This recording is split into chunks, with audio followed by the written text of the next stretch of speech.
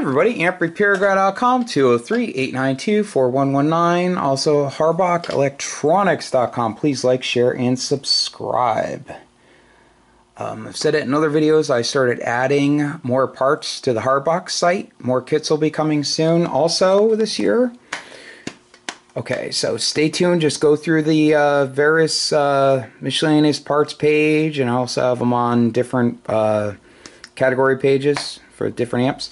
Okay, so we have a Drake L7 here. These are awesome amps. This is rare. These are worth a lot of money. So I took it apart so you can see the inside. So looks like someone took the two capacitors out, the air variable caps for the C1, C2 plate load. You can tell by solder joints. I don't know if they took the band switch out. It's just, I don't know. Plates look okay, which is good. So I'm going to change this cap. These usually fail. I'm going to check the meter dropping resistors. Looks discolored in the tube. I don't know if it's just from heat or what, but I make sure they're okay. I cleaned the switches already. Changed the meter lamp bulbs. There are 4 of them. So I'll show you the bottom. This is how I know they took them out. One of the reasons. I can tell this cap nut's new, so I don't know if they might have changed the padding caps, or maybe they did that to take the band switch out. They may have taken the band switch out to take the D10 out because it has a 10 meter mod. So look how long these screws are. If it didn't have the felt pad, it would be longer than the plastic foot. So I don't want to put a Dremel on this because gosh forbid it slid off and nicked something. That would be really bad. So I'm going to put another nut on here. I don't want to break it off right at the cap nut, so I'll put another one on here, another cap nut, and then I'll put another nut, and then actually a regular nut, and then another nut, and use 2 wrenches, and I'll snap it off. Actually, washer, then a nut, snap it off, and I haven't done that in a while, so I might not need a washer, but all 4. And someone lengthened the wire when they took the filter out. It stops it from working around 12 to 10, I believe. Change this cap. So I'm going to put 1 continuous piece in. I'm going to ground the grids. I'll clean the TR/bias relay. Put in a diode, a meter protection diode between the B negative and the chassis. I already checked the meters; they're okay. Power supply is getting a Hrabach kit. I'll change the 5K resistor in there, and I'm gonna. Those are prone to failing sometimes, or they get really hot. I'll put a higher wattage one in there, and I'll change the 50K resistors to 100K. Not really any room in here for the bias diode, so let's put them over here. But I'm just going to do that. That works great. Runs a lot cooler. Takes care of that problem.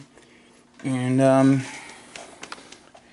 clean the input rotor switch to deoxit gold, output rotor switch to deoxit gold, and anything else it needs. So I'm going to get to work. I will see you guys in a bit. Okay? Please stay tuned. And again, please like, share, and subscribe. Okay, so I'm back with the power supply part. I got the RF deck done. I'm going to do a video on that before I do the test, just so I don't have to take it all apart again. At least all the bottom panels. Okay, so this is super clean. Put on some foam to protect it. Super clean. Super clean. Transformer's really clean. So I'm going to change the filter caps as the original ones. Put the Hrabach board in. You have to be careful. I keep saying this. There's some fake boards out there. They use really crappy caps. They don't show you the side of the caps. They just show you the top. And I've had amplifiers come in where caps have actually popped. And one actually 2 different boards where they actually popped, and it looked like they possibly burnt up, like lit on fire a little bit or something. So I use all new stock, highest quality parts. No used stuff from some unknown source. Parts come from DigiKey and Mauser. I also put the fish paper behind it just in case someone were to assemble it and they or actually it's not about really assembling, when you go to put the leads through for the transformer secondary, you know, if they were to put them through too far, it could touch the chassis at ground, which is at ground potential. So those, or the B positive wire. So kit comes with fish paper. Stop that. Okay, so I'll also change these two resistors. I don't have them, had to order them.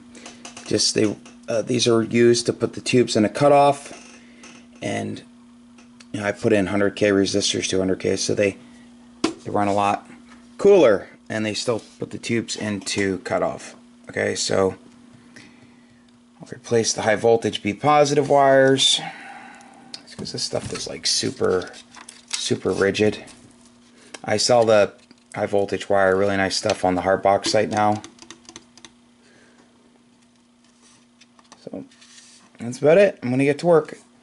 See you guys soon. Okay, so I'm going to show you everything I did to the RF deck, and then I'll put the tubes in, hook it all up, and do a power test.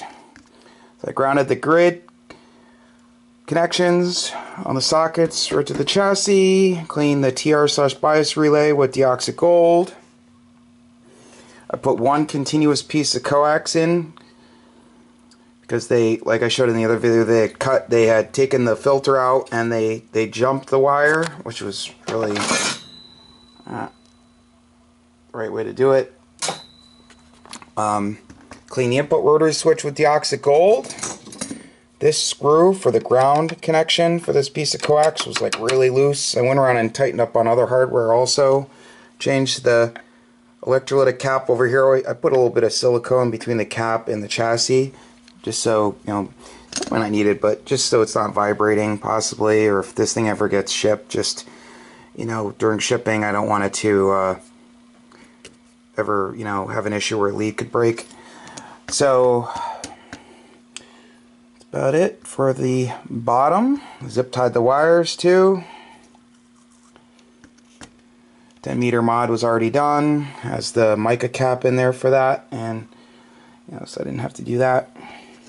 Okay, so I'm going to put the covers on the bottom here. I'll flip it over and show you the top. These nuts were also loose, and I snapped these off the... I didn't put a double nut. I tried that. That didn't work. So I just carefully... I put another nut on there, and then I bent it back and forth and snapped them. So those are set. The SO239s are good. I didn't have to change those. This is older than me, and believe it or not, they're good. The ones in the Ameritrons are just poor quality. That's what that's about. So I only change them if they need to be changed on amps like this. The Ameritrons I always change, because one's either usually bad or almost bad, or will be bad. So I just change them. I don't doesn't take long, and they're cheap. So okay, so I'll be back in a second. See you guys soon. Almost forgot to add that I put in a diode between the B negative rail and the chassis. So that'll protect the plate current meter. Okay, see you guys. So here's the top. I always put in these doorknob caps. I make little copper strips and secure everything nice. Originally I had ceramic disc caps. I don't know where I put them. They're in there somewhere. But they don't handle really much on 10 meters. You have more current there on 10 meters. So I just do it so the customer doesn't have a problem down the road. You know, proactive. I like to be proactive with things, so they don't have to send it back. Okay, so check the dropping resistors for the high voltage meter. They were fine. I always add this cap here. They put this thing in here, and this thing's prone to failing. It's like a cheap way this was a cheap trick, you know, or a cheap capacitor trick, I should say, but they're prone to failing, so you don't want that to happen. So put a nice doorknob cap in there. It's 50 puff, and great for 7.5 kV. 5's fine also, but I just happen to have some 7.5s, so that's all set. Make sure the coil was away from the air variable cap. Okay, so clean the switches. They were actually not, like, I push it in and they weren't staying. You had to do it like a few times. So those are nice and clean. Change the meter lamp bulbs, all 4. And clean the band switch with the Oxy Gold. Tighten up on more hardware. So this is getting a brand new set of Penta Lab tubes. I'm going to put my test tubes in. Customers buying new tubes directly from Penta. They'll be drop shipped from Penta. He had IMAX and they were gassy and they're old. He'll get them back if he wants them back. But I think they were like 1980 or something. So older than me. Okay, that's about it. I'm going to put the tubes in, cover on, bring the supply over here. I'm going to throw some stuff out on my workbench, put some tools away, and I'm going to fire it up and start testing it. I have to text the customer to see which band he'd like to see it working on, and then you guys will see it working. Okay, stay tuned. Please like, share, and subscribe. AmpRepairGuy.com, also HrabachElectronics.com. See you guys soon. The supply has been completed. I always change that resistor. I add a new wire for the B negative. I zip tie it. Silver plated stranded center conductor, Teflon dielectric. I have a ton of it. I've said that a million times. So brand new Hrabach board in there. So I'm going to test it with the stock 50K resistors, but I'll change them out. I had to order the 100K ones. They'll just run cooler. They'll still put the tubes in a cutoff. A lot less heat in here with the other resistors. A lot less. So I'll also change the high voltage wire at that point also. And then after I do that, I'll zip tie the wires. So this thing is nice and clean, super clean. I have it on this foam, so it's protected. So I'll put the cover back on, and then I'm going to test it. Okay, so I will see you guys soon. Stay tuned. Take a good look at this. Be right back. Okay, so we got it fired up here. Customer wants to see it working on 20. So I already did 160, 80, 40. Let me do 20 here in the video, then I'll try 15 and 10. So, radio set to roughly 90 watts or so. 2500 watt slug. PP kit is on. It's a genuine bird kit. And going into a bird dummy load. Okay, audio, hello, hello, hello. 1250 right there. 1250, 1250, 1250. Tet, tet, tet, tet, tet.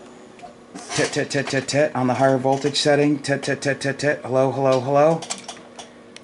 Good current. Tet, tet, tet, tet, tet. Hello, hello. Forward. Tet, tet, tet, tet.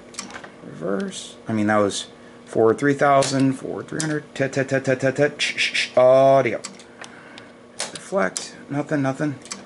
And then, let's put it back on. Let's put it on here. A little less voltage. Tet, tet, tet, tet. Hello, hello, hello. Audio, hello, hello, hello, hello. Just under a kilowatt. Tet, tet, tet, tet, tet, tet, tet. Don't ever switch this under load, and don't ever switch the band switch under load. It's right in between. It's kind of a bad spot.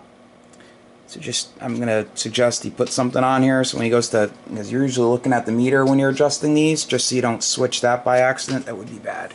Okay, so I'm gonna finish testing it, and that'll be it. So I appreciate everybody watching, and if you have any comments, please feel free to make a comment. Websites are AmpRepairGuy.com and also HrabachElectronics.com. This power supply is so quiet. It's like, you can't even hear it. Usually there's some sort of noise from the transformer, like when you go to load it, but I don't hear it. I don't really hear anything. So, but, okay, thanks for watching. Hope everyone has a great day. Please like, share, and subscribe. And it's Friday. It's time to relax when I'm done with this. Weekend time. Finally better. I'm like 99.9% there. It was like a sinus type infection type thing. So, okay, catch you guys later. 73.